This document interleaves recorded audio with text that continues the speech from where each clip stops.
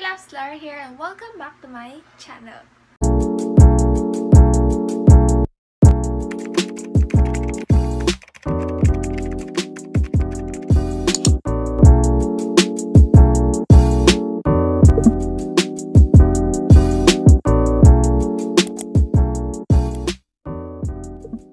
So for today's video guys, most of you were asking about sa update kay Tirlu ngayon. And kung nakikipag-transact pa ba ako or nagko-convert pa ba ako sa website ni Tirlu. So hindi po ako tumigil ng pagka-convert or pagbebenta ng Bitcoin sa website ni Tirlu. Up until today, ginagawa ko pa din siya start nung nag-upload ako ng first video ko about kay Tirlu. So, lahat ng to guys is base lang sa experience ko. Hindi ko kayo hinihikayat na gayahin nyo yung ginagawa ko.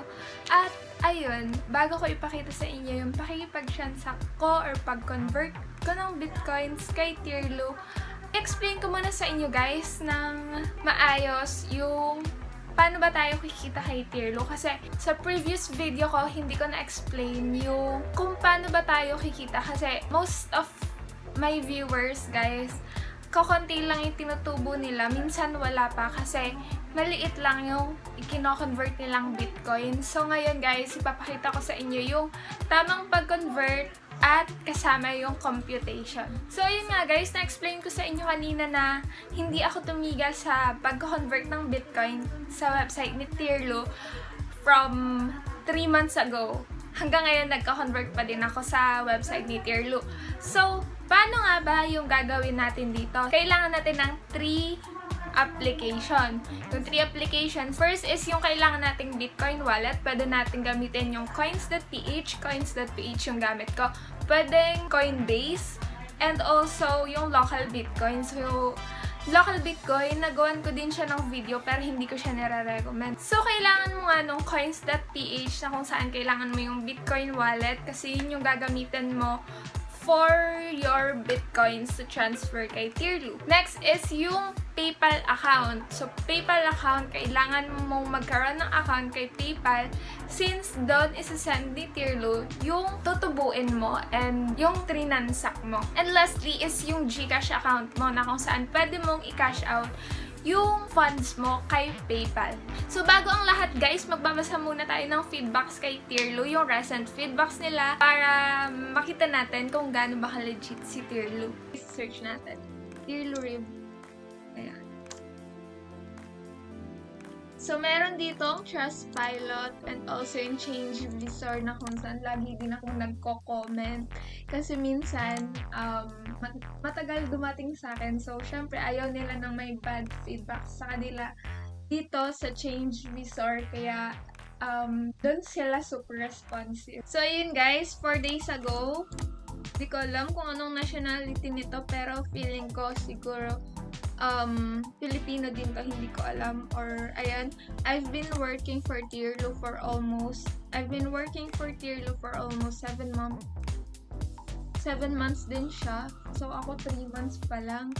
I earned a lot of money. Maybe the risky part is how you handle your PayPal. Nothing else. My transaction overall is worth 1.8 million. Unlucky ka. Unlucky. Ayun! From Philippines siya. I'm from Philippines and this is the best way to how to earn more money by magbabasa sa Change Visor, which is sobrang updated guys. So, ayan, magbabasa tayo. Ayan, it's hard to kailan to? So, kahapon lang, Adolfo Reyes, it's hard to set up PayPal to work with crypto, but these guys managed to explain everything clearly. So, minsan, pag may nabasa ko dito, bad review, nagko-comment, parang manager nila. Hindi ko alam, basta si Nathan.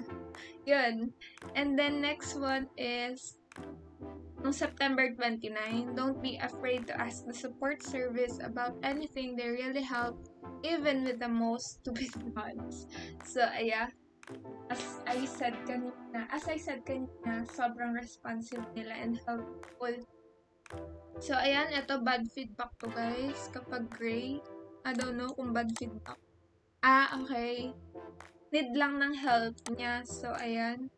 nagko-comment yung manager nga. So, ayun guys, ilalagay ko na lang yung link sa baba kung gusto nyo rin mabasa yung mga feedbacks and reviews kay Tirlu kasi ito din talaga yung ginagamit ko kapag may problema sa akin. So, punta naman tayo sa next part, which is puntahan natin yung website ni Tirlu. So, ayun guys, ilalagay ko yung link sa baba to get an extra percent when converting a Bitcoin kay Tirlu. So, guys, ito yung website ni Tirlu. And na-explain ko na kung ano ba si Tirlu sa previous video ko. Ilalagay ko na lang din yung link sa baba. Pwede nyo siyang panoodin. And ayun, makikita nyo dito, our rate is 11,200 USD per Bitcoin, which is 1 Bitcoin is equivalent dun sa dollar na yan. And ayun, nakalagay dito, sell Bitcoins with profit. So, tutubo yung Bitcoins natin. So, ito guys, yung form. Ayan, dyan kayo mag-fill up kung magkano ba yung isa-sell nyo. Yung makukuha nyo, ilalagay din nila dyan. And also, yung PayPal account na gagamitin nyo. So, ayan, kung mag-start na kayo mag-sell ng Bitcoin, may dalawang questions na dapat yung tanungin sa sarili nyo. First is, magkano ba ang i-convert mo? And second is, magkano ang tutubuin mo? Take note, guys, sa dalawang question na yon, always consider na there's a conversion fee kay coins.ph, which is yung blockchain fee, and also merong PayPal fee na hindi naman binabayaran ni Bitcoin. So, lagi natin i-consider yon sa tuwing magka-convert tayo ng Bitcoins kay Tirlu. So, ayun. Ang minimum transaction dito, guys, is $1 lang.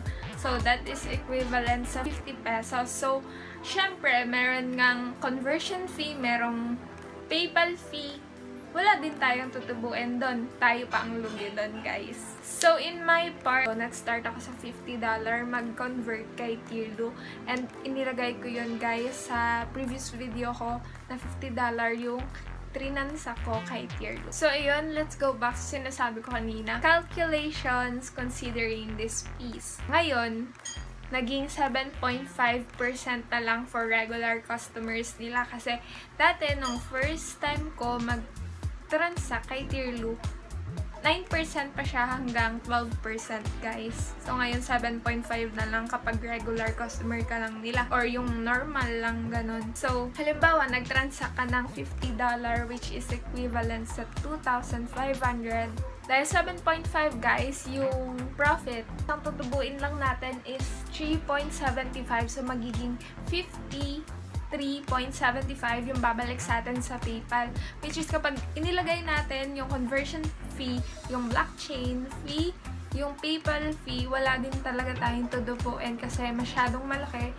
Yung blockchain fee, siguro mga 80 pesos, 60 pesos yun, guys. And also yung kay PayPal fee, syempre, mga $2 yun. So, wala din talaga tayong tutubuin kapag $50.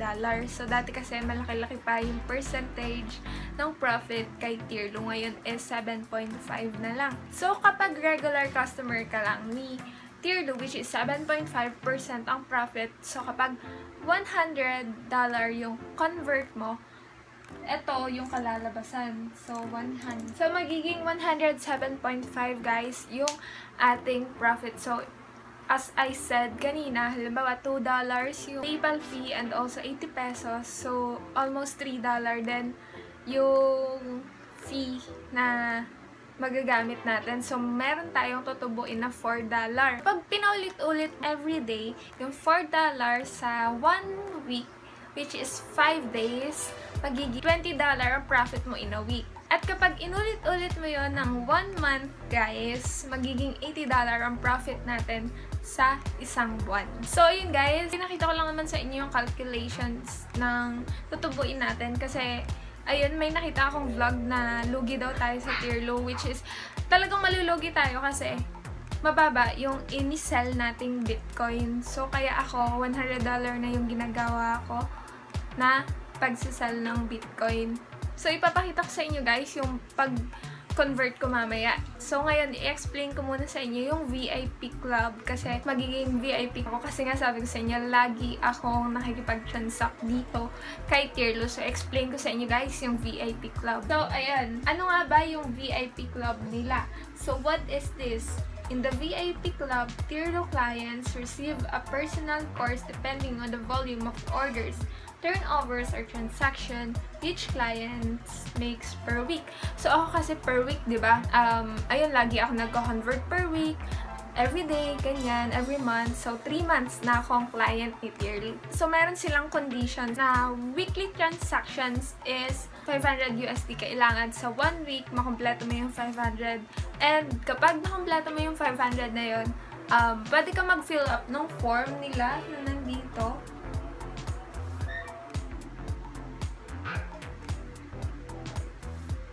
Ayan. Pwede ka mag-fill up niyan, yung become a partner and get VIP rates. So, ano ba yung VIP rates?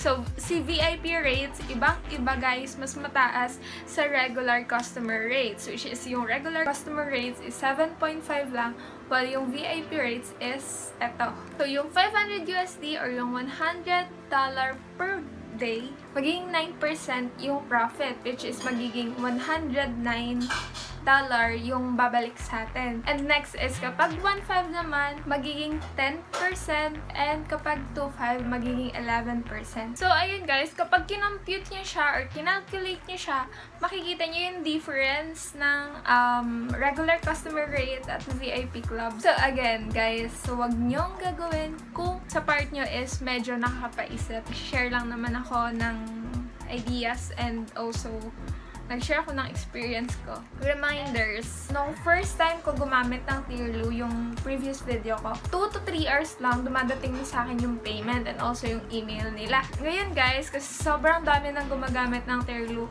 2 days na, hanggang 2 days na yung maximum ng pag-send ng payment kay PayPal.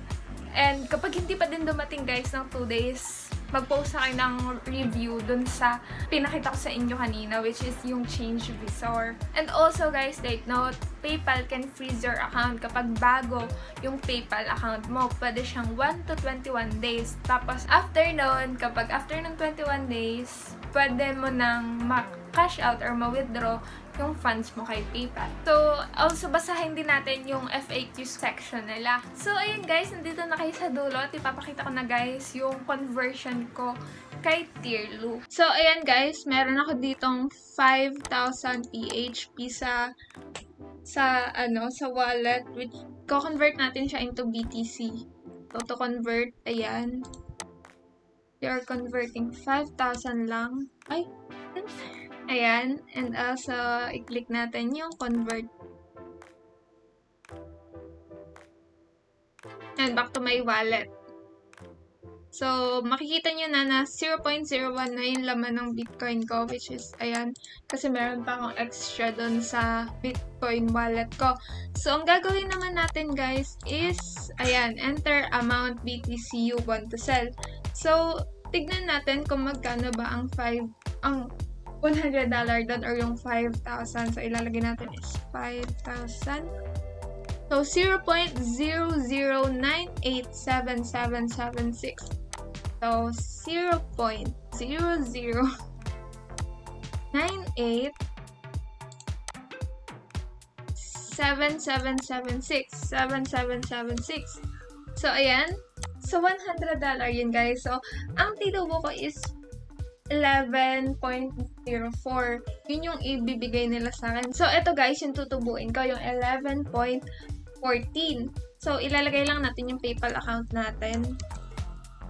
And, i-check natin din guys kung magkano yung blockchain fee. At, i-minus natin siya sa profit natin para malaman nyo kung magkano talaga yung tutubo.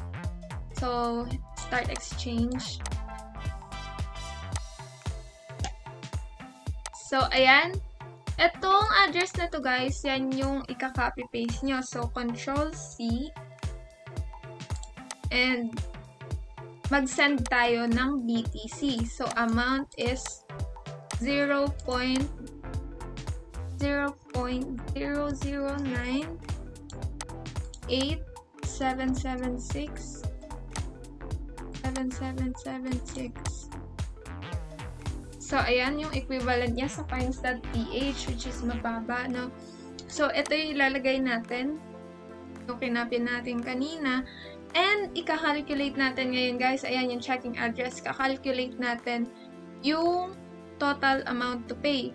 So, i-check natin yung blockchain fee niya. So, tignan natin kung magkano ba yung Bitcoin. Ayan.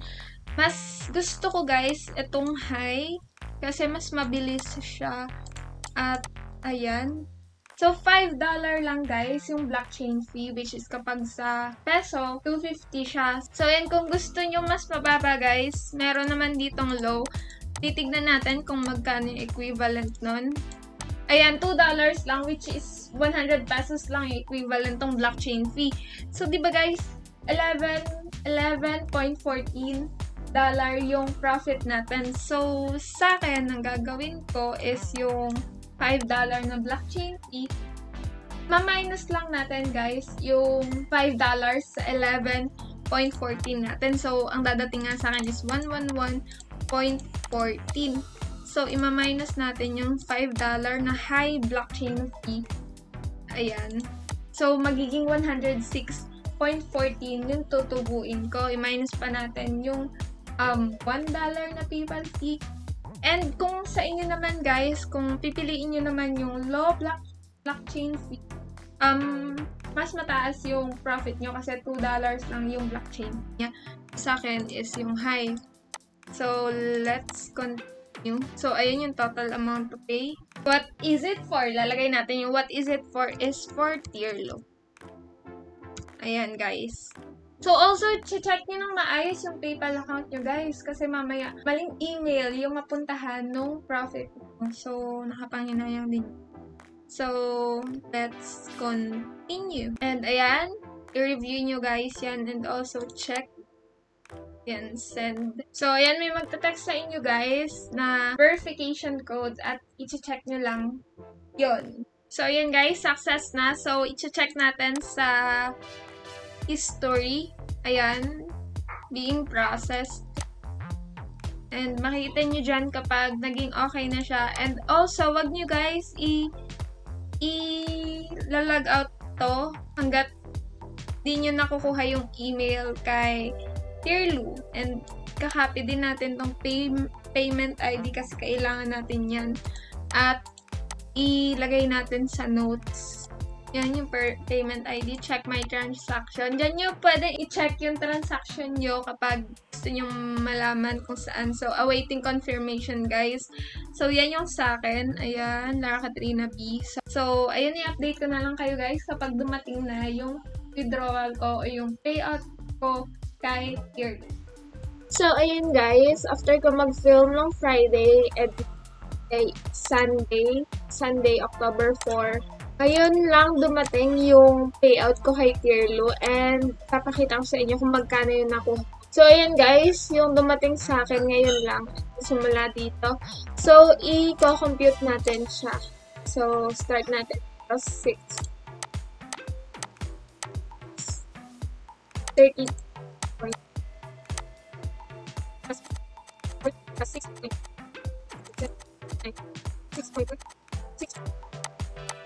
So, 112.35 yung dumating sa akin, guys. And, check na natin yung payment ID ko.